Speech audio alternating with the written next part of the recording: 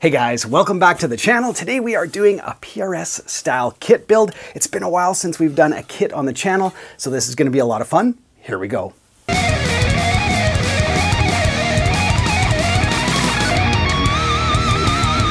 Yes, welcome back to the channel, you guys. As you can see, we've got a PRS style kit in the studio. So what we're going to do over the next couple videos is build this up together so that in the future, if you guys want to do a kit like this, you can see what steps are involved, how easy, how hard it's going to be. So it should be a lot of fun. Let's get to it. Well, here's the kit. As you can see, I've stripped away the packing paper, the bubble wrap, all that kind of stuff so you can see the main elements, which of course is the neck, the body, and then the hardware bag / electronics. It's all there, and this is kind of what comes in the kit. Now, this was sent into the channel by the guys from Solo Guitars, so huge thanks to those guys. And as I mentioned, this is a PRS style kit. So here's a quick look at the headstock shape.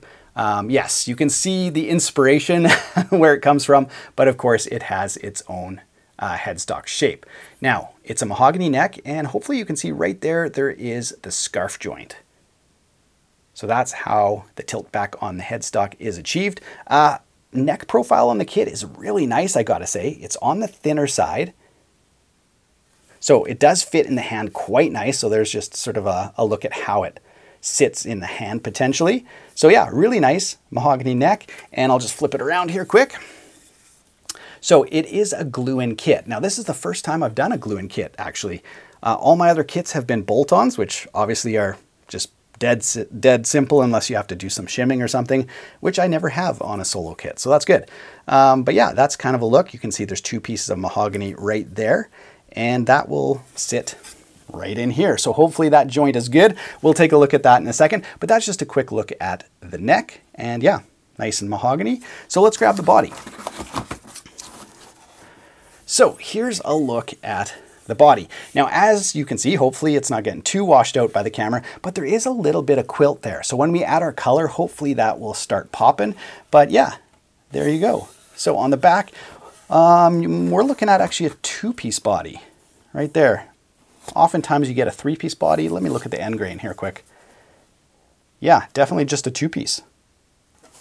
So that's nice. It'll be interesting when we add our color and stuff like that, if hopefully this piece and this piece will soak up the stain evenly. But yeah, it's all pre-routed. There is a nice arch on here as well. So, you know, you can definitely feel it with your hand right along this center seam. It is a nice arch top. I don't know if that'll show up, but there you go. So that's the body. It is a mahogany body with just a very thin veneer there. So I don't know. I'll see if the camera will grab that. But yeah, the veneer is just a little paper thin layer of quilted maple. So there you guys go. And otherwise, we got a giant bag full of goodies. So this has, you know, your tuning machines, stop tailpiece, all the hardware, and of course the electronics and pickups. So that's kind of just a quick overview of what's in the kit. All right, you guys, let's start the build. This is always so much fun, starting something new and not knowing how it's going to end up. Now, the original plan was to use some nitro finishes. So I've got some nitro lacquer here in colors and then clear coat. Unfortunately, in the middle of winter, I just don't have the facilities to do it. You need, you know, really good ventilation, you need room temperature, and, you know, you need masking and all that stuff. So I'm not quite prepared to do that. I think what I'll do is hopefully do another kit in the spring where I can use these products with proper ventilation and good temperature and all that stuff. So what I decided to do was something much more simple. So these are dies specifically made for guitar. So I took these three colors, just put it on a piece of old tongue and groove so I could see what they would look like. And as you can see, we've got a cherry right there. Beautiful red. I think that would look awesome on this guitar. Then we've got some purple, which I've never done or owned a purple guitar, so maybe that's the way I should go. Or we've got some blue. And I think that is what my actual PRS right there is. So I'm leaning maybe against the blue, unless I did some sort of fade, some sort of gradient. Maybe outside my skill level, but it is a kit, so there's no right or wrong. So anyway, here's the products. If I can find them, this is from Solo as well, I will link to them. So that's what the dies are. So if you guys like the way it looks, there you go. So Azure is the blue, Eggplant is the purple, and cherry is the red. So there you guys go. I'm still waffling what to do. One thing I do know I want to do was kind of inspired by this guitar, which is a Valenti, a very expensive handmade guitar, but look at the back of the neck. So I do know I want to tint the neck on this kit. So that's kind of where the inspiration came from. So let's break out the dies. I'm gonna decide what color I wanna do, and let's get to it. All right, you guys, let's get to it. I decided to go with, yes, eggplant for something a little different. This stuff is so easy to use. You shake it up. There's no nauseous fumes. It's water-based, so even if you did get some on your hands, it's not a big deal. So literally all you have to do is shake it. No primer coat needed or anything. The only preparation you need to do is just sand down the neck and the body a little bit, which I have done already.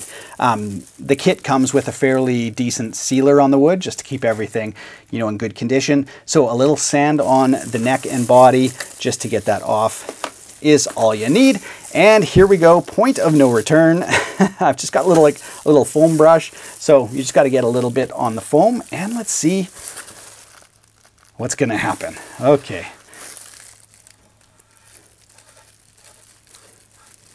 So I wonder if I need to thin it a little bit with some water. We'll see.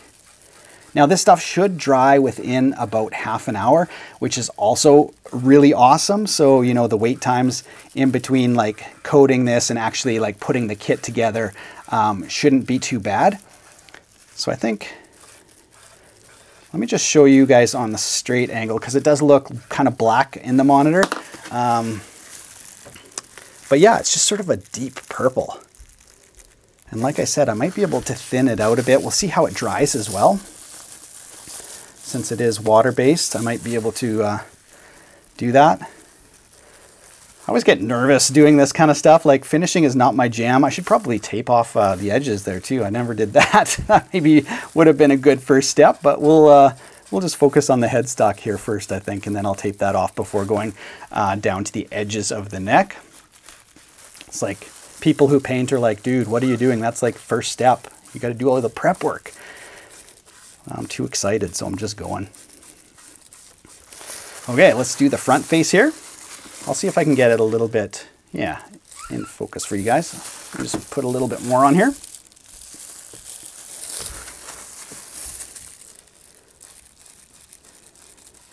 Yeah, I think that's gonna be a really nice deep purple. Wow, that's a cool color. And I think that's really just what kind of, you know, drew me to it, was the fact that I've never done purple before.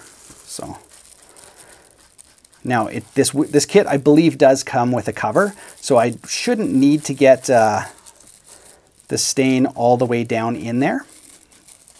I'm just going to get some on the tip of the brush here and see if I can get right up into the nut there. All right, we've got the fingerboard taped off, so we are back in action. Oh man, yeah, really beautiful. And I do have a little water, so I can kind of like, you know, if I want to do something a little bit, you know, lighter, where you see a little bit more of the grains and the purples, I can do that. So that's what I've done there. I've just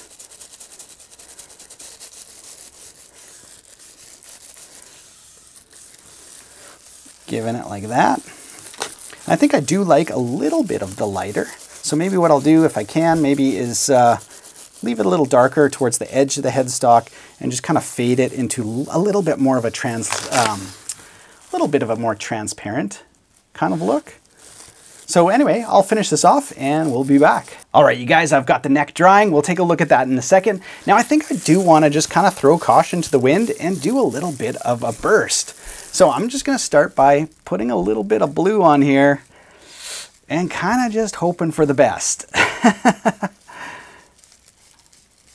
I am like a little bit intimidated by this, but I'm just going for it. So I'm just going to kind of just paint the center section and then hopefully be able to blend the purple into there. And then just sort of have like this really bright blue, just kind of, yeah, around the edges there. I don't know, you guys.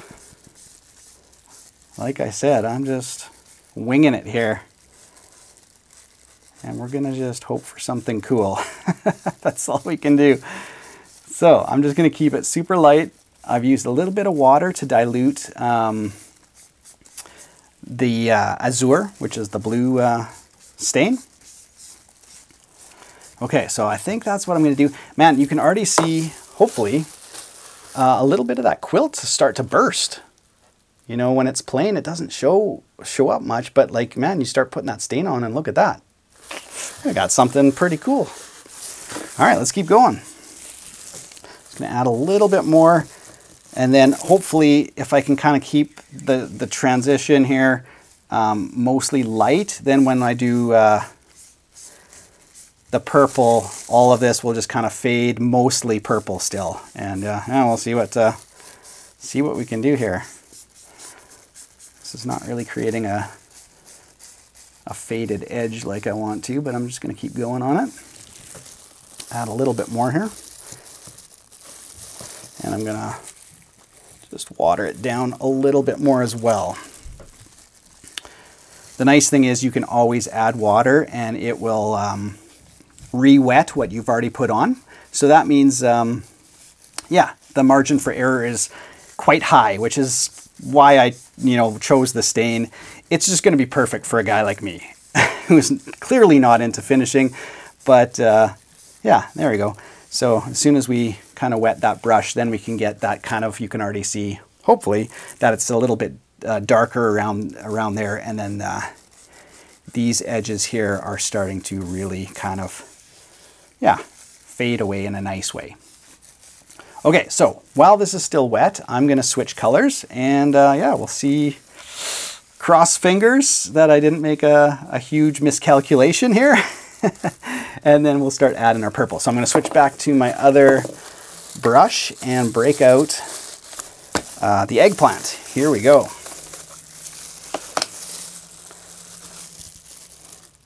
Okay, so we got a good amount on the brush there, and I'm just going to start.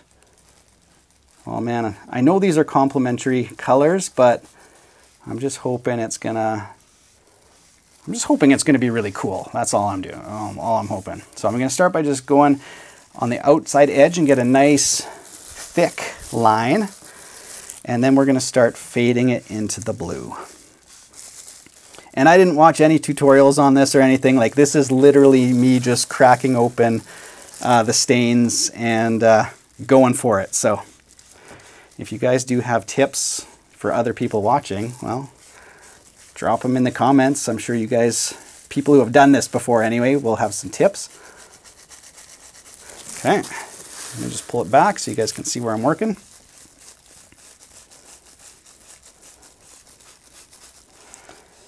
And so far I'm not doing anything on the sides and the back. I've pretty much decided I will go just straight purple on the sides and back. So,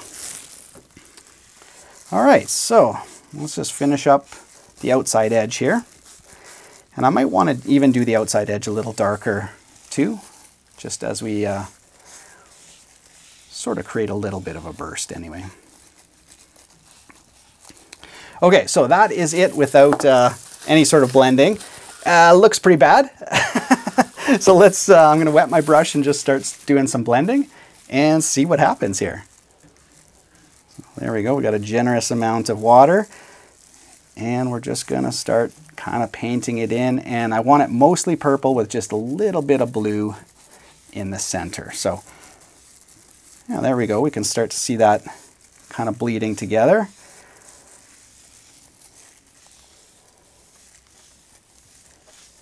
And then as my brush kind of runs out, hopefully that blue will still kind of show through. Okay, that's looking better already.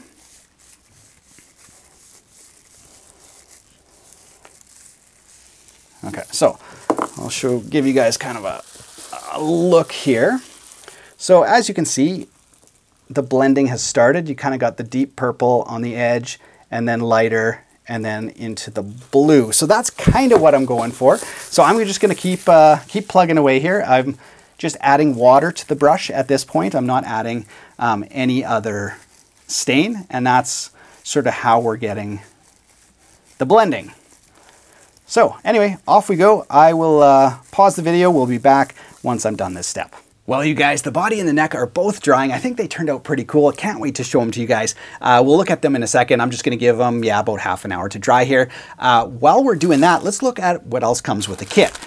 Comes with a cable. Looks very, very cheap, but if you don't have anything else, well, hey, it's nice to have. And there's also your truss rod adjuster. You've got your strap buttons here and hardware, so we will need to drill for that. There are a little bit of soldering, a little bit of drilling in the kit, not much. So that's what, if you're following along and you're doing your own build and you want to know, well, what skill level do I need? There is a little bit of drilling into the body. Thankfully, all the main ones for like the stop tailpiece and all that stuff is all there.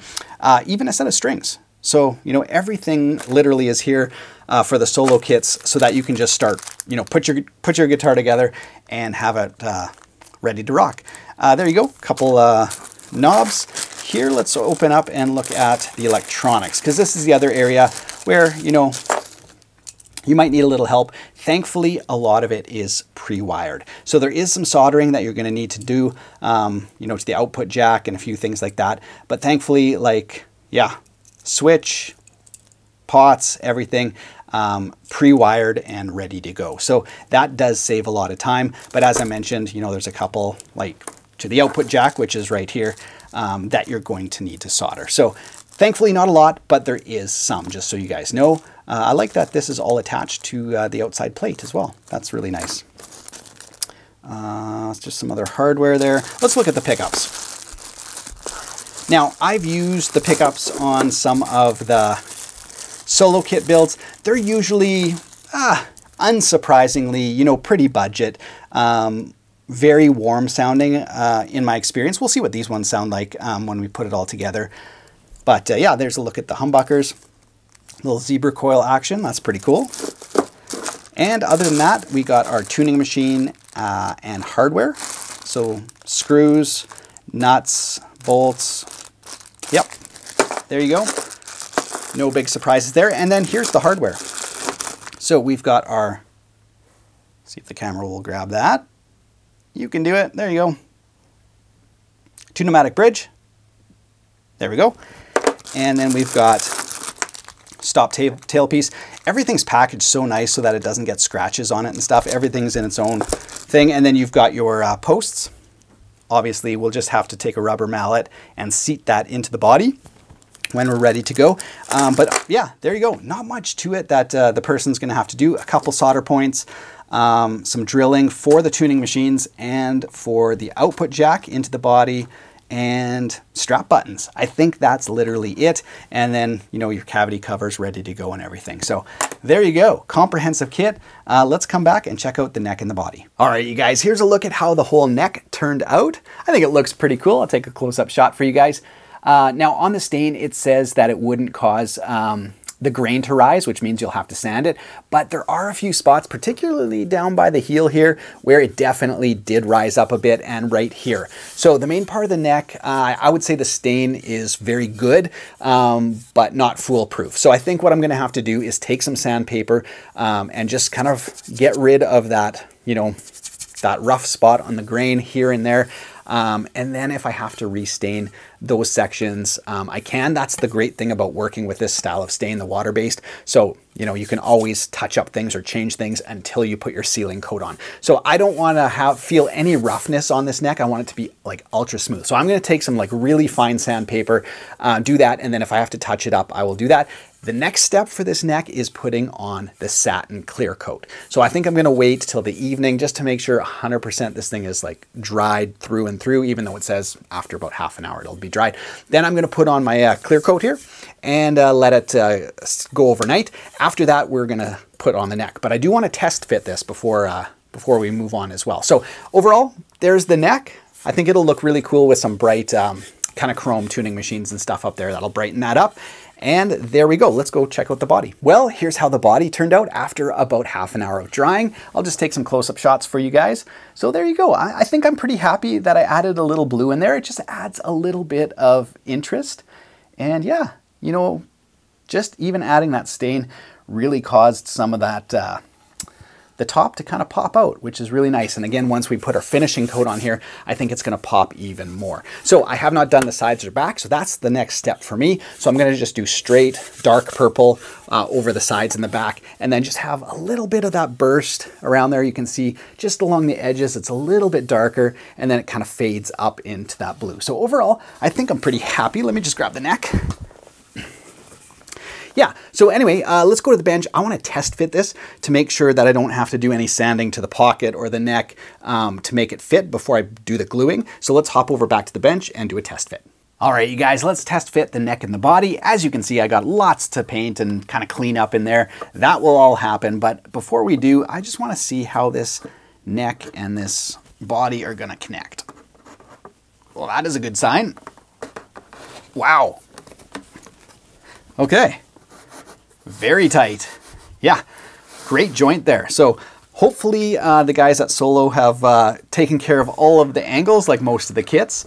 So all we have to do is apply the glue, put it in, maybe put some clamps on here so that it really, really sets. But before we do that, I just wanted to test it. Before we do that, oh boy, yeah, that's really in there. Fantastic fit. Love that. So yes, before we do that, I need to finish doing the body here, which I will do right away. And then on the neck, what I'd like to do is, yeah, just test fit the tuning machines, maybe do some drilling that way. But those will be our next two steps. Here we go. Right, now there was one thing I wanted to test before we got too far here, and that was what the zebra coil pickups look like. I never actually checked what style of pickups were included on the kit before I picked my colors, so I just want to do a quick, a quick little test and just see what they're gonna look like, because I do have other pickups if I don't want to use the kit ones, but you know what? I think that'll be okay. It'll definitely give it a unique custom look like no one else has. So I think I'm going to stick with just the stock pickups and just keep the build completely stock. But yeah, I just wanted to quickly look at that. Oopsies. Quickly look at that before I, committed to it. So I think it's going to be okay. I do like zebra coil pickups. So I think it'll be okay. And yes, once we get our little, our poly on here, it'll shine it up a little bit. In terms of the overall finish and stuff. I don't mind a satin look, but I think just to get everything popping. And I should mention that the stain that I used did not cause the grain to rise on the body here. So this all still feels very nice and smooth and beautiful. It was just a few spots on the neck that I need to correct. And yeah, there we go. On to the next step. All right, we've got the headstock mocked up. As you guys can see, I've drilled and installed the truss rod cover, and I've put on the tuning machines, but they are not drilled yet. So they're tightened up, so they're not going anywhere, and I've lined them up so they look, pretty straight. They're never obviously going to be like this on the guitar, but when you're installing them, you want to just do that so that you can sort of judge the gaps between them so that they're very similar and that they're, the same on both sides. So that's our next job here, is to drill those out, and let's do that now. So we've got our 6 screws. Now, I've got my drill. As you guys can see, I've got the right bit on there, and then I've just got a little bit of tape to make sure I don't blow through the headstock. You want to know, the depth of how far you can go so that the screw will go in easy, but so that you don't blow through the back side of the headstock. So that's what that's all about. So here we go. Let's drill our 6 holes here. So as you guys can see, I've finished up on the back and the sides. I'll just sort of show you how it's going into the grain of the mahogany. Looks pretty good. There's a few areas I still need to touch up on. Right in the center there's a spot I need to kind of like clean up a little bit. But yeah, there you guys go. Back and sides. So yeah, I'll still touch this up before I put the sealing coat on. As I mentioned, I'll do that later on tonight. I think I'm going to call the video there. We had a good day in the studio. So yeah, what we're going to do in the next video is put the neck on and put all the hardware, wire up all the electronics, plug it in, and take a listen. So hopefully you guys have enjoyed the video so far. I think it's going to look, I think it's going to look pretty good together. So I'm excited about it. So anyway, stay tuned to the channel. If you haven't subscribed yet, be sure to do so you can catch up on part 2 when it drops later on this week. Other than that, hope you guys enjoyed the video. Take care.